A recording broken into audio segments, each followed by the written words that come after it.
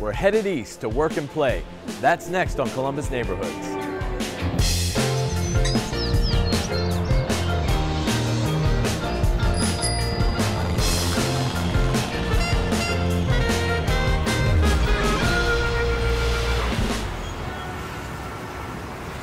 Support for Columbus Neighborhoods is provided by At American Electric Power, we've been proud sponsors of WOSU Public Media for many years and strong supporters of our headquarters city here in Columbus, both downtown and in neighborhoods like yours. State Auto Insurance Companies, serving customers and communities for nearly a century. Today, a technology and transformation company. Risk takers, creators, innovators. A company defined not by its history, but by its people. State Auto. The Columbus Foundation. Smart philanthropy for a smart city. ColumbusFoundation.org. Bailey Cavalieri. Your relationship with your law firm doesn't need to be complicated, it just needs to be right.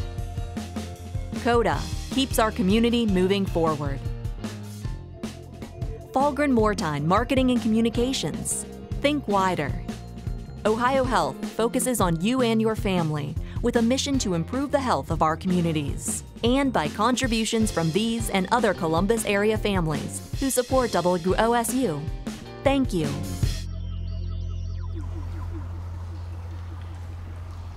Every year, tens of thousands of people come to Franklin Park Conservatory, just east of downtown, to escape everyday life. Even 150 years ago, the East Side was seen as a getaway. Here's the story of how the conservatory blossomed as a thriving, growing city kept pushing east. Franklin Park, which had originally been set up as the home of the Franklin County Agricultural Society, later will become the state fairgrounds and then a public park. At the end of the Victorian era, there was a City Beautiful movement, and it was a movement to beautify cities and urban areas by creating parks. And so Columbus instituted several parks throughout the entire metropolitan area, including Franklin Park. The historic John F. Wolfe Palm House was constructed in 1895, and it was inspired by the buildings at the Chicago World's Fair of 1893. It was reputed originally to have been brought down here, how, one does not know, from the Columbian Exposition. In fact, it wasn't. It was built here. The features were a beautiful lake, which is west of the Palm House, where we have the Mallway today, and then there's a 1.2-mile walking path that people use today for exercise and walking their dogs, and that was actually a driving track. So people came down for a leisurely drive, and there was also automobile racing. And since then, the park has been a popular destination.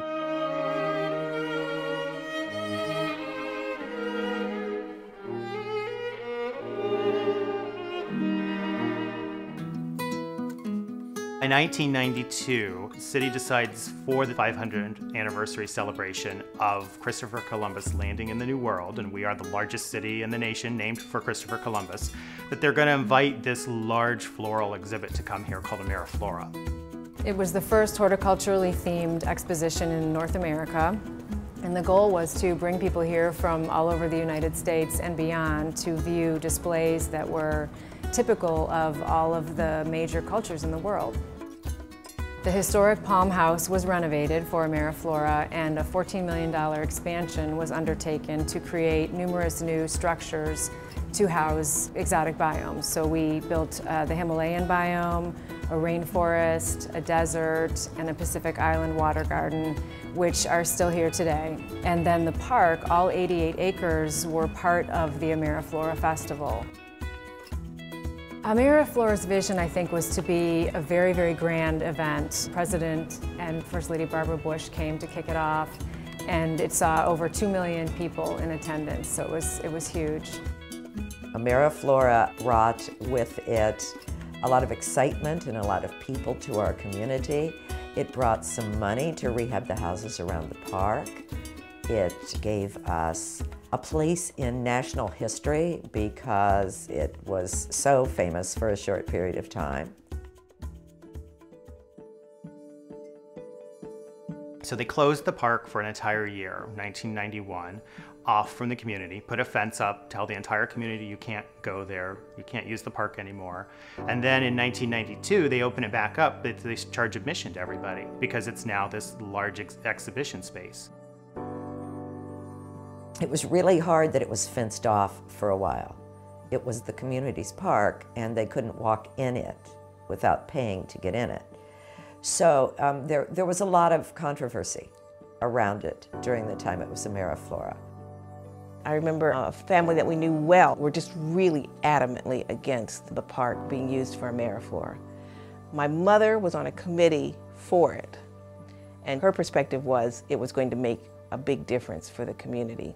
So I think that those two views of two people who were neighbors and who knew each other well sort of epitomizes the conflict, and many people did feel that they were being marginalized.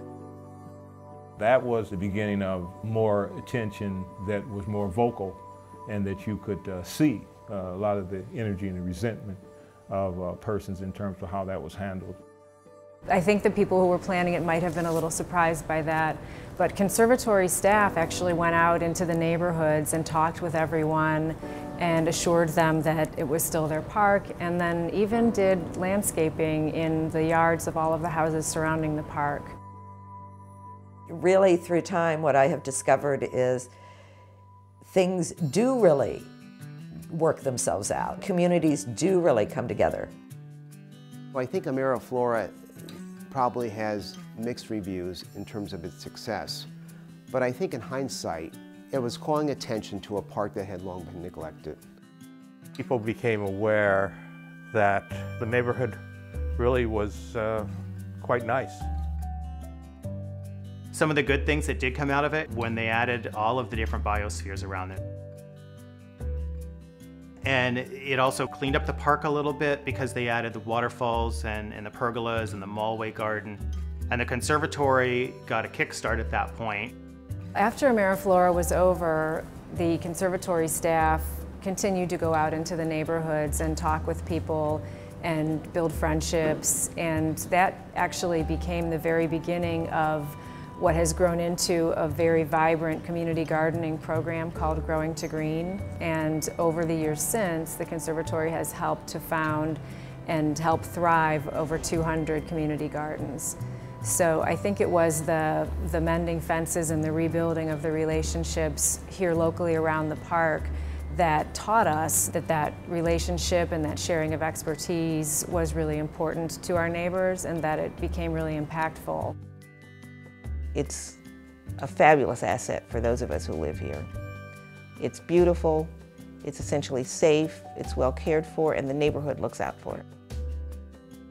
It is a true urban park, and the conservatory has kept it going and kept it beautiful and made it kind of a jewel in the city of Columbus.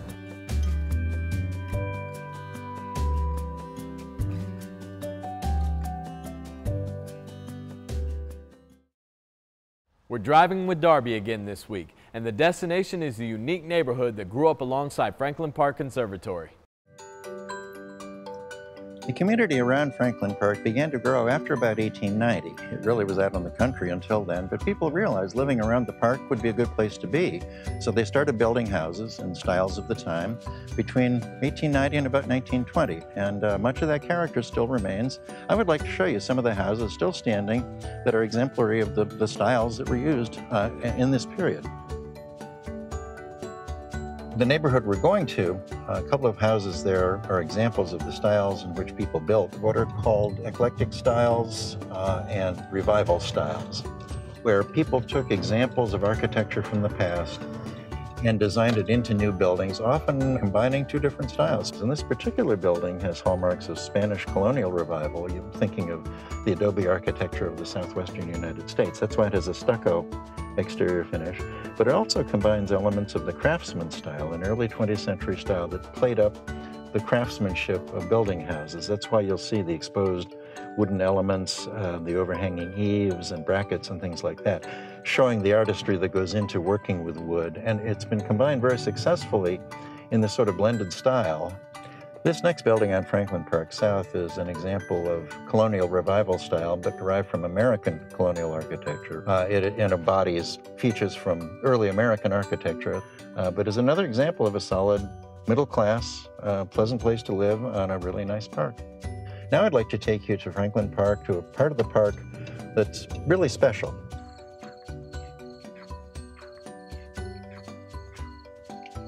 We're in the community garden area of Franklin Park right now, at the southeast corner of the park. This was not an original feature of Franklin Park. It was begun after the Ameriflora exhibition in 1992. As a result of that, the American Community Garden Association moved to Franklin Park, to Columbus from New York City, and now occupy the former caretaker's residence. So this is a training area for teaching people how to garden. There are cooking sessions, all relating to people preparing their own food. Another benefit for the community, and another aspect of the fact that this is a community park intended not only for the city at large, but especially for the people who live around it. We've been doing Columbus neighborhoods in one form or another since 2010, and we've learned there's one constant among all of our neighborhoods, and that's change. Our secret to finding out how neighborhoods evolve is to visit long-established restaurants, like Jumbo's Sub Shop in Whitehall. We're in Whitehall at Jumbo's Sub Shop. It's an icon in the community where police officers and students alike can grab crunchy munchies and hot subs. There are roast beef, BLT, and vegetarian subs, plus ham or chicken gyros, old-style pizza, and baklava for dessert. Whitehall Mayor Kim Maggard is our lunch date today, and we're talking about the character and challenges of living on the east side of Columbus. Well, Mayor Maggard, it's great to be able to talk to you today. Tell me a little bit about Whitehall. What is this city's claim to fame? One of the things that we're really known for is the fact that we really are a military city, because we have DSCC within our borders. And during World War I, we were making uniforms for all the soldiers in World War I, and then we started becoming a supply depot for the Army. You said you have about 19,000 population here. Does that make this a big town or a small city? I think it makes us a big town, because when you talk about a town versus a city, a town seems like everybody knows everybody else. We also kind of all know each other's business. And sometimes that's a good thing, sometimes not so good. But that's okay. We're all family here. You also are seeing more diversity in your schools now, is that right? Oh, yes. Tell me about what kind of diversity you're getting and how that's going to affect the future of Whitehall. Well, for one thing, I'd just like to say diversity, I think, is a road to success. In Whitehall, Caucasian, that's the majority, but then our African American, also our Hispanic, and then we get down to Ethiopian, Somalian, and more Eastern type European countries such as Russia. What my children have told me, I have 4 children, they all graduated from Whitehall City Schools, and they've gone out and had to do what they, their careers and all this, and they say, I'm so glad, Mom, that we went to a diverse school, because I deal with all sorts of people, Mom, and this has helped me to learn that I look at people and accept them for what they are, because that's the way I grew up. And I don't know any difference. And they said, Mom, I'm so happy that we grew up here. So I think being around other people, being exposed constantly to new ideas and new ways of doing things, and the way that people talk can only help us as we grow older and prepare us for the future. Well, would you like to talk about the future a little bit of Whitehall? Sure. All right. Let's talk about the future of Whitehall. All right, we're going to talk about that. Well, we are getting 2 new school resource officers in the schools, which is phenomenal, because this will actually let the police have their ear to the ground a little bit more about what youth really need. We're going to be also getting 2 canine units. And really? Yes, we do have a addiction problem in our community. I think a lot of communities do. And opiate addiction is very bad. So we can get those dogs in, and that will help us find some of the illegal drugs. And they're a great resource, I think, to bridging gaps with people. Also, we're doing a lot of economic development too. Wasserstrom is moving their headquarters from Columbus to Whitehall. Heartland Bank is moving their headquarters from Gahanna to Whitehall. So those are some big wins for us. And so we're actively going after other businesses. And you know why we can do that? Why? Because we're a big town. We can build those relationships, not only with businesses, but with our residents. So I think that we've got a great jump on the future. Well, fantastic. It's really been a pleasure talking to you about all of this. Thank you. Really appreciate it. And the last thing we're going to do, you're going to have some of that baklava. All right. I can't eat it because I'm allergic. But well, I just might have to have your piece as well. I think you're going to have to. All right. I'm going to try this. Oh, it looks wonderful. Mary, you did it again. Fantastic. Thank you. Delicious. Our stories document how neighborhoods and communities change. A great example is even further east. It's an area that's transitioned many times, from a big swamp to a canal system feeder lake, then an amusement park, to what some today call the playground of Ohio. And you know it as Buckeye Lake. Buckeye Lake exists where it is and what it is because of the Ohio Canal. It was a big swamp. Governor Morrow caught canal fever in Ohio. And when he starts looking at building a canal system in Ohio after New York had built the Erie Canal, then Ohio starts to say, oh, hey, you know, if we can get to Lake Erie by water, then we can get to East Coast markets. When they're starting to build the canal, the key ingredient you've got to have is water. And all of a sudden, the Buffalo Swamp became important because it sits on one of the high points in Ohio. What they wanted to do was fill these reservoirs so that the water would flow into the canal systems. To create the Licking Reservoir, they had to build a dam about 4 miles along the west and north side of this swamp. If a town was lucky enough to have a lock, when boats had to stop, then people would get off. You have restaurants, you had all this sort of stuff would spring up. You know, you found warehouses that farmers could ship in and out from there. You found farriers that took care of the animals. You found hotels. And the other thing that you had, if you had a lock, you also had moving water, so you had water power. So you start to see mills develop along the canal. We had 2 locks. We had the Minthorn lock and the deep cut lock. Henry Minthorn must have been a great entrepreneur because he actually probably saw what was happening. Henry put a hotel up, and he had a little grocery store, and he had some rooms because he saw all these people coming. This was the freeway system of its day. You can't underestimate what the canal system meant for an area like Buckeye Lake, all over Ohio. This is the first time you start to see cities grow up. This is the first big growth spurt in Ohio. The canal boat went 4 miles an hour, moving pretty slow, and then came the train. And out here we had what they called the interurban, which was an electric train. The interurban brought thousands and thousands of day trippers out here, starting in the early 1900s. It was 10 cents to get on the interurban, and it went 70 miles an hour. So when you think of the people that were going 4 miles an hour versus 70, you could be out here in 30 minutes. It became a great place to be. People started to get, hey, there's this lake over there, it's full of fish, it's peaceful. So the people were coming out and they were just kind of resting by the shore, you know, getting air, bringing their picnic lunch. And the attraction company said, whoa, we need something for these people to do. Buckeye Lake was built by the interurban company. The idea was to generate traffic, to get people to ride the cars and pay their fares. You start to see, you know, the games and things start to show up. You start to see the rides show up. And then it was blown down by a cyclone, which you hardly ever hear that word anymore, in 1927. And that's when they built the park that most people remember today.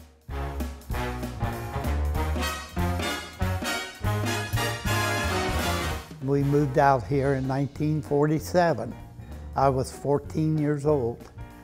Went to work right away in the park. My first job was setting up stuffed cats for a man that had a game where you threw a ball and knocked the cats off of the shelf. and I went and set the cats back up.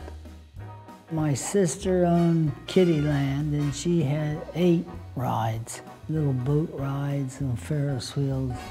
And then when the park would close at night, of course, we had the Pink Elephant nightclub there. We had the Crystal Ballroom, it was called. And you had a balcony. You could go out and look down on the swimming pool. And all the big bands came, all of them. The music, the people, the excitement, the whole atmosphere, the best time of my life. We had at one time 15 hotels around Buckeye Lake. Now they weren't what we think of today. They didn't have chocolates and things like that. But they were large structures with maybe 20, 25 rooms. There'd be a quarter, and you'd have a bed and a dresser and some hooks. And then if you wanted a meal, it was 10 cents more. They also had tents. My dad was a conductor of the railroad in Columbus. Why he decided to buy a cottage at Buckeye Lake, I have no idea. I came from a home in town that had water and a bathroom and a bathtub and a toilet to none of that. These were cottages, weren't meant for living year-round. All the houses that we have here now were the cottages. They were all rented. If you worked at a big factory, Owens, Corning, or Rockwell, or Kaiser, they would rent the park, and they would have company picnics. And it brought other groups of people. We had 2 Ku Klux Klan gatherings here, and the interurban brought thousands of them here. I think at one point there was like 5,000. At that time they called them cluckers, and it was like a meeting. One of the boys running one of the rides, it just ran by an old Chevrolet motor. And so when my brothers got on, they said, "Give us a fast ride." Well, they could, because this machine could go as fast as this old Chevrolet motor could go. So it was going round and round and round, and finally it threw my brother out. His head caught on the railings. Wasn't any squads or anything, so some nice guy picked him up and took him to the hospital. It wasn't safe, or it wasn't regulated. With the opening of the park in the spring, they always needed somebody to ride the roller coaster to try it out. Well, I rode that a lot. When I think about it now, I wouldn't do it again the first time for the year, because it was never painted, and it's just raw wood.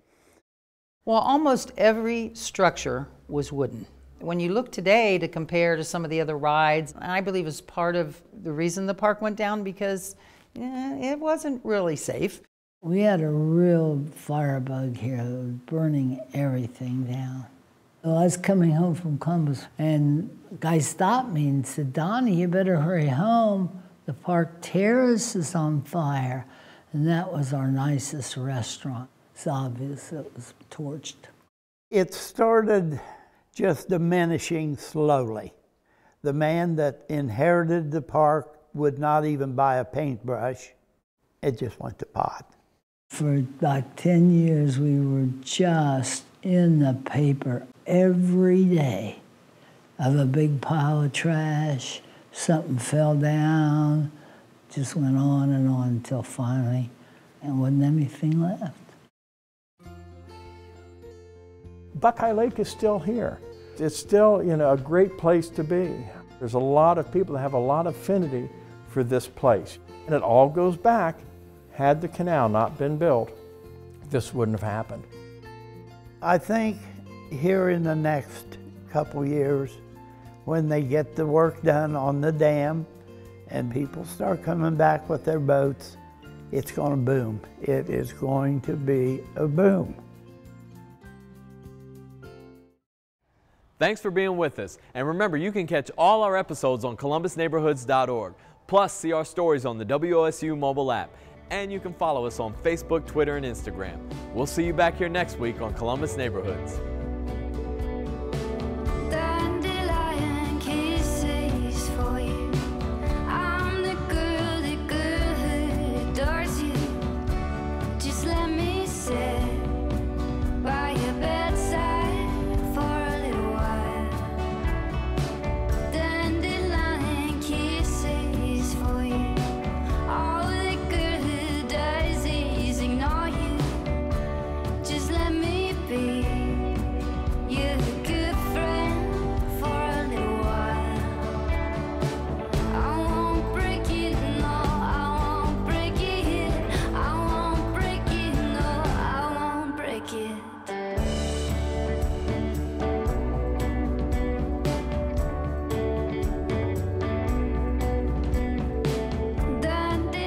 Support for Columbus neighborhoods is provided by At American Electric Power, we've been proud sponsors of WOSU Public Media for many years and strong supporters of our headquarters city here in Columbus, both downtown and in neighborhoods like yours. State auto insurance companies, serving customers and communities for nearly a century. Today, a technology and transformation company. Risk takers, creators, innovators. A company defined not by its history, but by its people. State Auto. The Columbus Foundation. Smart philanthropy for a smart city. ColumbusFoundation.org. Bailey Cavalieri. Your relationship with your law firm doesn't need to be complicated, it just needs to be right. CODA. Keeps our community moving forward. Falgren Mortine Marketing and Communications. Think wider. Ohio Health focuses on you and your family with a mission to improve the health of our communities. And by contributions from these and other Columbus area families who support WOSU. Thank you.